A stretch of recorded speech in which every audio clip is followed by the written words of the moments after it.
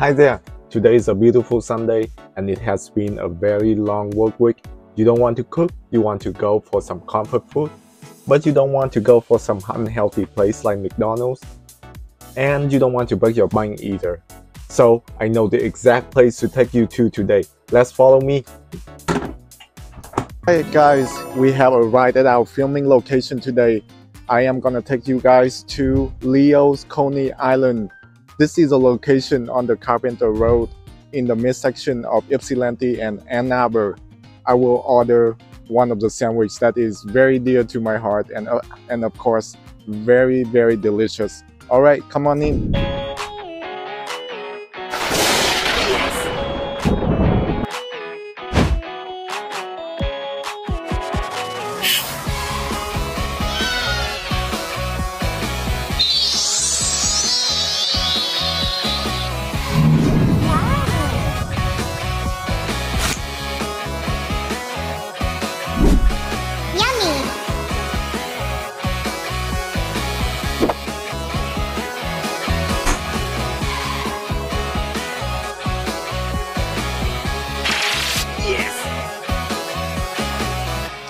Alright, so what we have on the table right now is my very dear and favorite sandwich from Leo's Coney Island, the patty melt.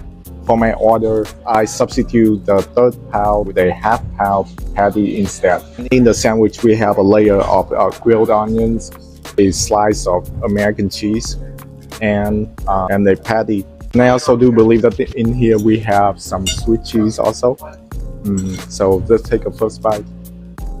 It's really delicious. The patty is tender, juicy. What sets it apart from a regular hamburger is the grilled onions. It's just caramelized perfectly and has a nice sweetness that contrasts the savory taste of the patty. It is really good. On the side, instead of ordering fries, I'm going with some onion rings. And that's just when I feel like I have enough carb for the day, I would just order some onion rings. And again, the onion is sweet, tender, and delicious. Batter is very crispy. That's really good. One of the things I love about Leo's Coney Island is that their homemade feel to their food, and also comparing to McDonald's, it does feel like it has better quality. I would strongly recommend everyone to go for the half pound. It just gives you like a fuller taste. It's just meatier and it really elevates the value and the flavor of the sandwich. The combinations of the two cheeses, which is Swiss and American, and then the grilled onions, really give it a strong umami taste that contrasts the patty. In addition, another key difference to a cheeseburger is that the bun or the sandwich spread is actually grilled, and in this case it's grilled rye.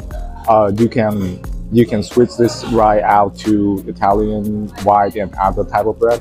Also, just another shout out to the customer service at Leo's Coney Island. Specifically this location, it has like all the staff has always been very nice, very helpful to me. And another thing that I really appreciate about their customer service is their serving time. Within our time of sitting down, ordering, and getting our food, I would say it would pretty much be within 10 to 15 minutes. And when you're comparing to McDonald's, sometimes you do have to wait very long in drive-thru. As some of you may know, recently McDonald's has reported an increase in revenue, and the reason was mainly attributed to the price hike in their menu. At some locations, you may have to pay up to $17 for a burger, and that doesn't include any add-ons such as ketchup, mustard, and all of the other good stuff. When you go to Leo's Coney Island, you come here, you get to sit down, you get to have someone interact with them face to face. If they make a mistake to your order, you can send it back right away. And again, I just want to emphasize on the fact that the service is very quick. We sat out here, and within 10 to 15 minutes, we already got our food hot and warm, ready to eat. So that is something that to keep in mind for when going to Leo's Coney Island. Yep, so even with the upgrade of from a third pound patty to a half pound patty, that was only a dollar extra, and total with my special order of onion rings instead of fries, my meal only total to up to $11. So I think that's a pretty good deal. Alright, so next time if you crave for some cozy food, or if you are lazy to cook, just go right out to Leo's Coney Island, find a location near you, bring some friends with you, and let me know what you think. Put some onion ring smile on their face. Alright, bye. Thank you for watching. I hope you guys all have a nice day.